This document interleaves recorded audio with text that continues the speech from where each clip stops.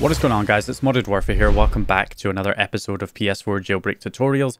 In this episode, I'm going to be showing you guys how to run trainers and mod tools on your jailbroken PS4 so that you can install mods and mainly cheats on your PS4 games, on most of your PS4 games. So essentially, the kind of cheats that you can do are things like modifying your resources, how much money you have in the game, things like infinite ammo, infinite health, infinite stamina, that kind of stuff. So yeah, just basically cheats that you can install on your PS4 games to give yourself a bit of an advantage, or to be able to, you know, skip a grindy section of a game, for example, whatever you want to do. So there's a few different ways to do this. There's a couple of trainers, big trainers that have mods for many different games, like the PS4 Web Trainer by Tyler Mods, and then there's also the offline trainer as well that I'll show you that you can use without an internet connection. And also mod tools that you can run on a computer that can basically remotely mod games over your network connection that can give you more mods on specific games, like PS4-AIO, which I've just updated to support 7.55. So I'll show you guys that at the end of the video as well. So, okay, so let's have a look at using the offline trainer first. So what we're going to do is go onto the internet browser, and we're going to go onto one of the exploit hosts that actually has the offline trainer on it. So Caro218.ir has the offline trainer, so does PRB's host, and I believe Night King's host has it as well. So go to one of those exploit hosts, I'll link them down in the video description, and you're going to want to go to the PS4 trainer offline and select that option. And what that's going to do is cache the trainer in your browser so that you'll be able to run it offline once it's fully cached. Okay, so now the trainer has been fully cached. Now you might be wondering, well, that's great, but you have to be online to cache it in the first place. What if I want to be completely offline from the start? Well, in that case, you can use something like an ESP8266 to host the exploit, one of those chips, those Wi-Fi chips, or host it on your phone. I covered it in episode 2, how to host the exploit locally. So you can host it locally and essentially just cache it while you're hosting it locally. And then once it's cached, you can then turn off your network completely and use the cached version. So that's a completely offline solution. Okay, so once you've cached the trainer in your browser, you're then going to want to cache the exploit as well, because we're going to want to be able to run the exploit offline as well. So I'm just going to select, you know, the 7.55 exploit, 755A I think is the latest one. So I'm going to select 755A and then let it cache that exploit in my browser as well. So the trainer will be cached and the exploit will be cached. So I can use the trainer and all of the payloads offline. Okay, so that's the exploit cached as well. So now we can just hit the middle button and turn off our network connection now. Go down to network, turn it off in the settings. So now when I go back onto the internet, it should have bookmarked the PS4 trainer, the offline version, as you can see right there.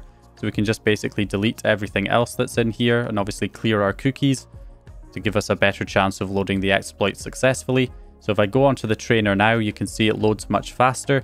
And then we can go to 755A to take us to the exploit that we cached. Okay, so that's the WebKit exploit loaded now, 100%. And then once it gets to 100% on this particular exploit, it then gives you different jailbreaks, different kernel exploits you can run. So we'll just run the latest version. Because I've already ran a payload before, it just takes me straight in.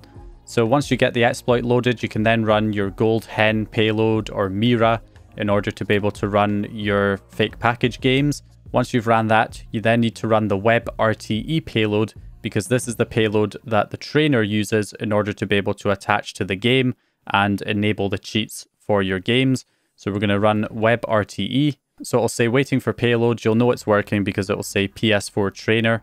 That'll be the next message that should pop up. There you go, PS4 trainer. And then after that, we should get visit ps4trainer.com. So at that point, we can hit the middle button on our PS4 controller, our PS button, and then go to launch the game that you're wanting to enable the cheats on. So we'll just use Days Gone as an example. Okay, so as you can see, we've got the game running here, no problem. So what I'm going to do is just minimize the game by hitting the PS button and then pressing the options button, going down to information, checking what game version we're on. So as you can see, we're on version 1.00 because we need to make sure whatever trainer we're using is set up for that specific game version. So if we're on 1.00, we need to use the 1.00 trainer. So what we can do now is go back into the internet browser and go back onto our trainer website right here that's cached in the browser. And what you need to do, as you can see here, it says localhost or 0.0.0.0. So if you're offline, you can enter either localhost or 0.0.0.0 as the IP address. So I'll just enter the word localhost in, which should get it working. So localhost, make sure there's no spaces before or after the name. Then we can go ahead and search for the name of the game that we're wanting to mod. So in this case, it's going to be Days Gone. So we can go ahead and search for Days Gone right there. And as you can see, there's 4 different versions. And these relate to mainly different game versions. So like I said, you know, we're on 1.00, so we need to load the 1.00 trainer. If you're on 1.61, you would use the 1.61 trainer, 1.51 trainer, etc. But there's also different game region versions as well, like different CUSA numbers, which obviously relates to things like the European version or the US version or the Japanese version. There are going to be these different title ID versions. So whereas with the game version, you must be on the correct game version in order for the trainer to work, with the title ID versions, it's a bit different. So in a lot of cases, even if you have a different title ID version, as long as you're on the same game version, the same game update, then in most cases, the trainer should still work because the addresses will be the same, even though they're different title ID versions. Occasionally, though, depending on the game, you might find that the addresses are different between the different title ID versions. So you need to make sure you select the correct title ID version for your game.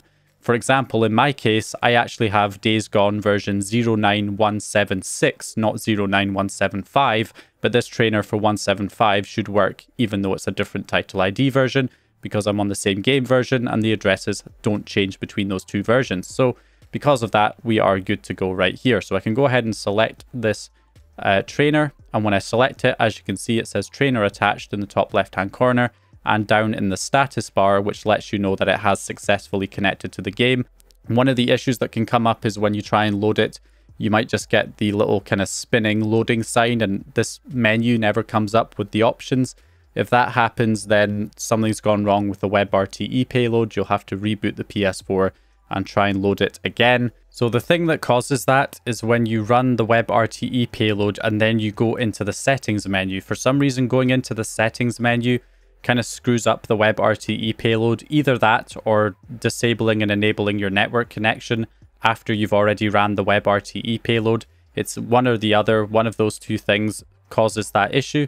So the best thing to do is make sure you have already disabled your network connection and you've done everything you wanted to do in the settings before you run the WebRTE payload. So you run the WebRTE payload and then go into the game, then activate the trainer, and you shouldn't run into that issue. So anyway, now that we have the trainer attached, we can go ahead and enable all of the cheats that we want. So, you know, infinite stamina, infinite ammo, infinite items, bandages as well. So once we've done that, we can hit the middle button on our PS4 and go back into the game. And we should have all of that currently enabled. So if I just get off the bike, the infinite stamina does appear to be working. So I'm running around and the stamina bar, which is the blue bar in the bottom left-hand corner, is not going down. And I have basically infinite ammo. Even though I have to reload, my ammo goes back up to 125. And then we can also test the fuel to see if the fuel in the motorcycle goes down as we're driving along. And we should also have infinite nitrous as well. So if I hold down X, that activates nitrous. And okay, crap, of course I run into the one part of road that's blocked. Let's go in the other way. All right, so hold down X, we get our nitrous. And yeah, it's not going down. So we have infinite nitrous going on, and I'm not seeing any fuel reducing either. So we've got infinite fuel. All of those things are now working. So yeah, that's essentially how you use the offline trainer. So let's have a look at the online trainer now as well. So what I'm going to do is just close out of Days Gone, and we'll run Ghost of Tsushima just to do a different game, just as an example. Okay, so here we are on Ghost of Tsushima. I'm not sure if there's that many mods in this particular game, but what I'm going to do is just pause it here and again hit the middle button to exit. And then what I'm going to do is I'm going to connect back to the internet, because this time we're going to use the online trainer. So the advantage of the online trainer is that it will probably be updated more often than the offline one, obviously, because it's online. And also, because it's an online trainer, you can access it from other devices that are connected to your network. So you don't have to just load it from the PS4's web browser. You could be playing the game and, have the online trainer on your phone and just be enabling and disabling cheats for the game from your phone. As long as it's connected to the same network as your PS4, then that should work. The same with your computer. If your computer's connected to the same network as the PS4, you can load the trainer on your computer's web browser and, enable and disable cheats that way. So of course you can use the PS4's web browser just as we did with the offline trainer, but for the online trainer, we'll go ahead and run it on our computer's internet browser for a change. So let's go ahead and go into our settings and go down to system information to get our PS4's IP address. As you can see, mine ends in 1.95. So once you have the PS4's IP address, we can switch over to the computer or phone or whatever device. As long as it's connected to the same network as your PS4, you'll be able to use the trainer on that device as long as it has a modern web browser. So on our computer, all we need to do is go to the website ps4trainer.com. And if we go to that website, click on the trainer tab in the top right hand corner, and that will take you to the trainer itself. Everything loads much faster. It is mainly designed to be used on another device, not the PS4. Even though you can use it on the PS4, it's recommended to use it on, your phone or your computer's web browser. So if we just type in the IP address again, 168.1.95, you can go ahead and search for Ghost or Ghost of Tsushima. Ghost of Tsushima pops up. We can click it. So you can see it says trainer attached. We can do infinite health, all the same stuff, re-enable all of that again. As you can see, it's popping up there in the top left-hand corner. So it is indeed working. So I've put them side to side just to show, as you can see, if I disable infinite health, you can see it pops up there on the PS4, infinite health disabled. Then if I go back into the game and the guys attack me, you can see the health's now going back down. So yeah, that's basically it. That is how you use the web trainer on another device, essentially. You can use the trainer on another device as long as it's connected to the same network as your PS4, and you'll be able to, enable and disable your cheats remotely from that device whenever you want, which is pretty handy. So that's the online trainer and the offline trainer. The next thing I want to show you guys is how to use a dedicated mod tool for specific games that can give you more mods and more cheats that you can mess around with. And the tool that I'm going to use as an example is one of my own tools. It's called PS4-AIO, and it has a bunch of different mod tools for the Call of Duty series of games. So I will go ahead and show you guys how to connect that up as well, which works a little bit differently, but you'll find the same thing with things like the PS4 toolbox and any other mod tools that run on a computer instead of running on a web browser. Okay, so to use trainers and mod tools that run on your computer, then you need to use the PS4 debug payload instead of the web RTE payload. So you can either run the PS4 debug payload from here, or you can load the PS4 debug payload from the actual tool itself by running the bin loader. And then when you run the bin loader, if we switch over to the computer, you just have to run the tool. Whichever tool you're using, it will probably have the ability to inject the payload. Select your firmware up here in the top right, enter your PS4's IP address in the bottom left-hand corner, and then click the inject payload button. And as you can see, it has loaded the PS4 debug payload right there from the actual tool itself, rather than, loading it from the exploit. So you can either run it just right here, click that and load it that way, or use the bin loader and inject it on the tool. Once you have the payload running, you can then run the game that you want to mod. So we'll just do Black Ops 4. Okay, so the game's loaded. So once the game loads, what you can do is you can select the game from the list of games that are supported. So we've got a mod tool for Black Ops 4. So I just select Black Ops 4 and then I can click connect. And as you can see, it pops up there in the top left-hand corner, PS4-AIO connected. And you can see that this version of the game is supported, so the tool will work. So then what I can do is I can click Fetch Clients, which grabs all of the players in the game. And then you can just select a player that you want to mod and then activate a mod for that player. Okay, so through the power of video editing, I'll just switch it to look like this so that you guys can see. Obviously, this is still running on the computer, but just so you can see things changing in real time. So I can select, a player. I can activate God mode, unlimited ammo, as you can see there. That is now activated. You've got things like glow, which makes enemy players glow, thermal vision. You can turn that off. Other different visions, like this other kind of secondary thermal vision. Things like scrambling your UAV, applying kill streaks, so I can activate the kill streaks there on the right. And, you know, recharge equipment, teleportation, so you can teleport to the sky, and all kinds of other stuff. And you can do these mods on, you know, different players as well. So, you know, you can select another player and give them God mode, or give them thermal vision, or give them, or freeze them, or change their player speed. So you can do all of these mods to all of the different players in the game. There's also more mods here as well, so you can, you know, change gravity, restart the match, kick a player from the game, load a different map, all of that kind of stuff. Plus, you know, I can teleport all players to my location up here, as you can see. So yeah, I mean, that's just an example of a mod tool that can give you more mods on specific games. You'll find these dedicated mod tools for specific games that you can play.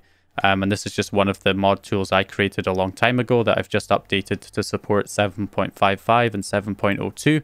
So yeah, you can also connect mod tools and mod your games that way as well. So that's basically it for this video. I showed you guys how to use the offline trainer and the online trainer to, you know, activate cheats on many different games, as well as how to connect a dedicated mod tool and mod specific games using a dedicated mod tool that runs on your computer. So those are multiple ways that you can basically run cheats on your PS4 games. But of course, there are other ways of modding your games as well. I've already done a tutorial on one of the previous episodes on running mod menus for GTA 5, as well as there's developer menus you can install for certain games. You can also do things like port the PC mods over to the PS4 versions of games for games like Skyrim and Fallout that have tons of mods for the PC version. You can convert those over to run on the PS4 version.